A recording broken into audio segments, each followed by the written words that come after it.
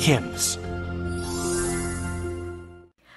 Welcome to the first of our series of 3 videos on the basics of Blaze-EZ.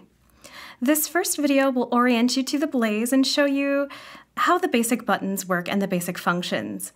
The second video will explore the web-based programming and how to connect to a Wi-Fi network. And the final video will focus on OCR, both with and without the OCR stand. So let's get started.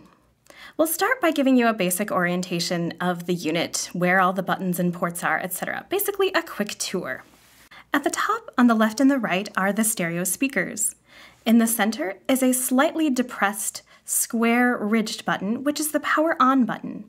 You can press and hold it for several seconds to power it on and off. You can press it quickly to just get the time and date announced, even when the unit is off. Below the power button and the speakers is a round button, which is the record button. You can press and hold it to start recording, or just press it quickly to access previously recorded content. Below the record button is a row of 3 buttons with Braille labels. On the left is a button with the label M, which opens the media player. In the center is a button labeled with an R, which opens the FM radio.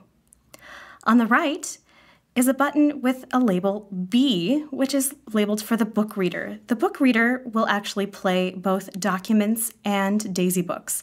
So you can play text files and Word files in the book reader as well as DAISY content. Below these buttons is the navigation pad. The navigation pad has 4 arrows and a round select button in the middle. Of course, you use the arrows for navigation, and the select button just does what its name implies. It selects the current item. Below the navigation pad is another row of 3 buttons, 2 square buttons with a dot-like button in the center. On the left is a square button with no label, which is the cancel button.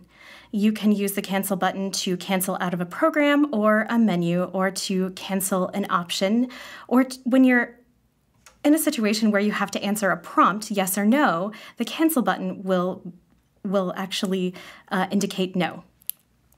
In the center is a dot-like button, which is the Explorer button. The Explorer actually gives you files related to the specific program you're in. For example, if you open the media player and you press the Explorer button, you're going to get all of the media content available on the internal flash disk, as well as any SD card or USB drive connected to the Blaze-EZ. So it will automatically scan for content when you insert a disk or on boot up, and when you press the Explorer button, it gives you all of the media-related content. If you are in the book reader, it will give you all book and document-related content. If you're using OCR, it will give you previously scanned files, both text and JPG files. On the right is the OCR button, and it is labeled with an O in Braille. When you press the OCR button, you get the OCR menu, which gives you take a picture, options for turning flash on off, and options for reading previously scanned material. If we move around to the left side of the unit, you have the SD card slot, and right now there's an SD card in it. I'll remove that, and you can see that there's a nice little slot, and I will again reinsert the SD card. And moving down to the bottom edge, we have 3 ports. We have the headphone jack, we have the micro USB port, and we have the stereo microphone jack. The micro USB port is used to connect the Blaze-EZ to a PC, to connect it to the AC adapter, and also to connect the OCR remote. With the stereo microphone jack, you can connect a stereo mic or a line-in source. We'll move around to the right side. On the top of the right side is a dial. You can move this dial up and down to adjust the voice volume. Actually, this volume control adjusts several things. It adjusts voice volume, voice pitch, voice speed, audio preamp, audio volume, and audio speed. And you control what it controls with the button below that, which is the voice control button. So if you press the voice control button, it will cycle through all of the options available to you wherever you are. For example, you're not going to be able to adjust media rate if you are in the book reader because you're not playing media. So it does depend on where you are on the unit what your options are going to be. Below the voice control is the key lock switch. You can press it down to lock it and move it up to unlock it. So that is a basic orientation to the unit. These are all of the buttons and ports that you need to know to operate everything. So now let's take a look at how it works. When you first turn on the BlazeEZ, you are placed in the Home menu. And the Home menu contains several items, including web radio, podcasts, library services, also utilities and options, and several other settings. You can move through the items in the Home menu using the left and right arrows. I'll arrow to the right. 100% charged using battery. And I get battery status. BlazeEZ version 1.05 free space 10.04 gigabytes. And I get the software version in free space. Guide voice settings. Guide voice settings. Record settings. Record settings. Bluetooth off. Bluetooth. Wireless LAN on not Wi-Fi. Web radio. Web radio. Podcasts. Podcasts. Library services. Library services. Utilities. Utilities. Options. Options. 6:30 p.m. Monday, October 20th, 2014. And now we're back to the time and date, which is the first item. You can press select on any of these items to open further options. For example, if you want to set the time and date, you can press select on that. If you want to find out more information about your unit, you can press select on the software version and free space, etc. Of course, if you want to open the guide voice settings or the record settings, you can press select on that and you will actually be presented with all of those settings. As I mentioned during the tour, there are several dedicated buttons to certain programs on the unit. This makes things very easy to operate because you can simply open a program with one button. For example, if I press the button labeled with an M, I can open the media player, and it will start playing the file that I previously played. 01 Could It Be Magic Berry Manilow Greatest Hits, Volume 2, Number 1, Rock. Well, that's not a very good song, so I can move through the tracks using the right arrow. There's a little Nora Jones.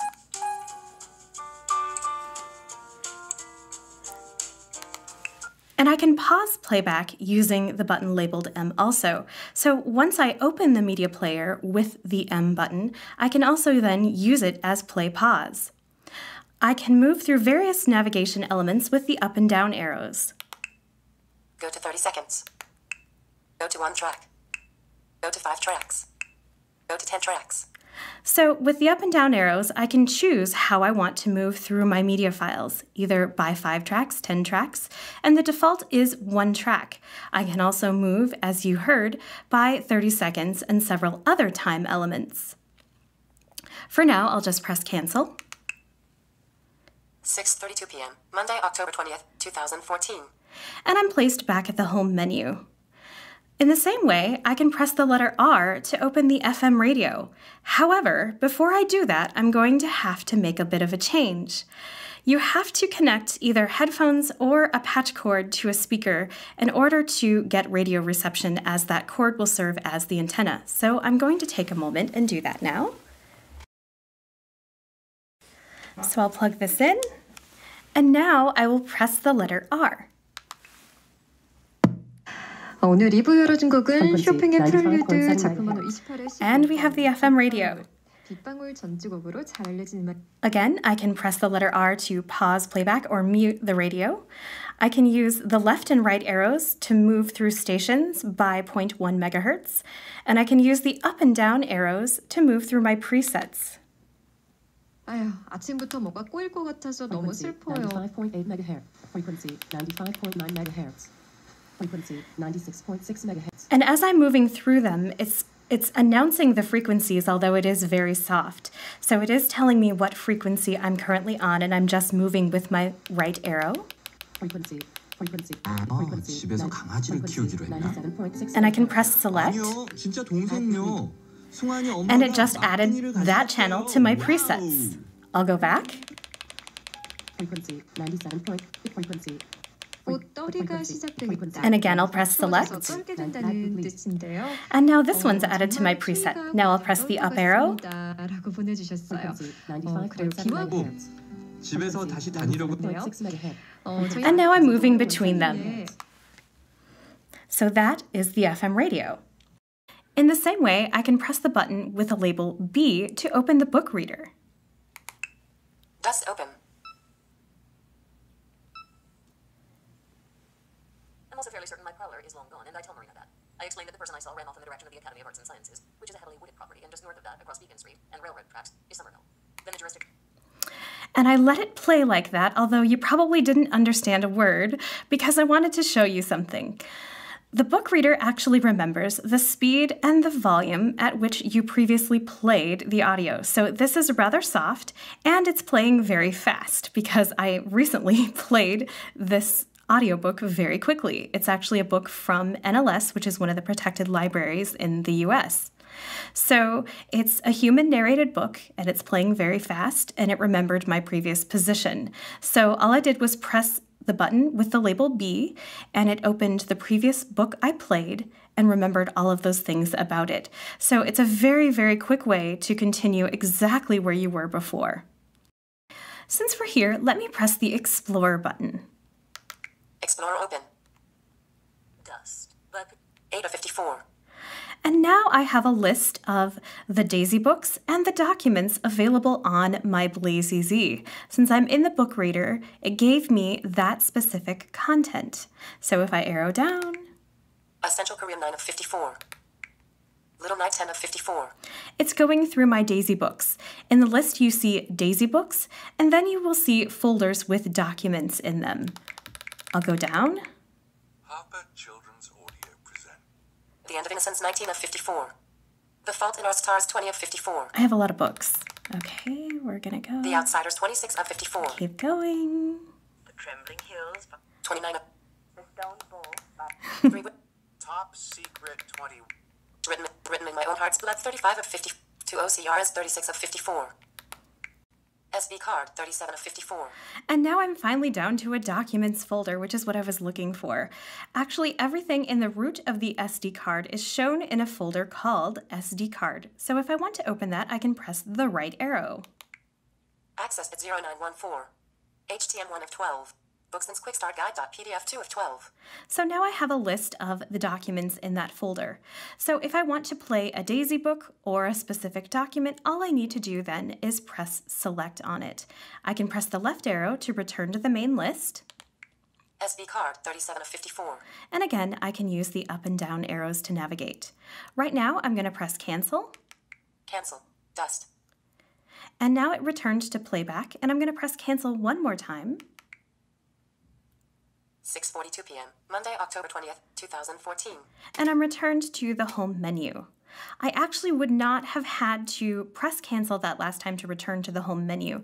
If I'm playing a book and I want to play media or OCR or the FM radio, I can actually simply just press one of these labeled buttons. So I don't actually have to cancel out of the program I'm in, I can immediately switch. The less labeled button here is the OCR button, and as I explained previously, we're going to go over that in more detail in the third video. However, I will press it now just to show you a little bit about what's here. Take a picture. The first item here is take a picture, which of course is most convenient because that's generally what you're going to want to do with this program. I'll arrow down. Flash on. And we have an option to turn flash on and off, which of course you'll want to do depending on your lighting conditions. Result. We have result, which actually gives you the result files from your OCR scans. Open captured file. You can open a captured file, which basically means you can open a previously captured image and scan it again or do the recognition again. Open an external file. And you can open an external file, or rather a JPG that is somewhere else on your unit that you didn't actually capture using the BlazeEZ. So the last thing I want to show you in this video is a little bit about how to adjust volume and other settings like it. As I explained previously, you can simply move the dial. Volume 13. Volume 10. Volume 10. Volume 11. Volume 13. Volume 15.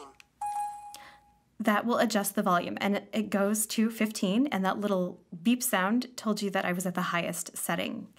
So now if I press the voice control button, Guide voice speed 11. I can adjust the guide voice speed, Guide voice pitch 5. the guide voice pitch, Guide voice volume 15. and the guide voice volume. Because I am in the main menu, these are the options that I have. Again, as I previously explained, if I was playing media or something else, I would actually be able to adjust media rate, media preamp, and such, and media volume. So Guide voice speed 11. Guide voice pitch 5. I'll adjust the voice pitch just for fun. Pitch 3. Pitch 1. Pitch 3. Pitch 7. Pitch 9. Pitch 7. Pitch 6. Pitch 5. And 5 is normal. And in a few seconds, you're going to hear a little beep sound. Right there it is. And that lets you know that the volume control dial has now returned to its default function of changing the main volume. So if you don't press the voice control button, the volume control will control just the main volume as you would expect. When you press the voice control button, it chooses another setting and controls that. And after a few seconds of inactivity, it will then return to the default function, which you know by that little sound. It will also return to its default function of changing the volume if you press any other key on the unit. Okay, that's it for video 1. In video 2, we'll connect to a Wi-Fi network and explore the web-based programming.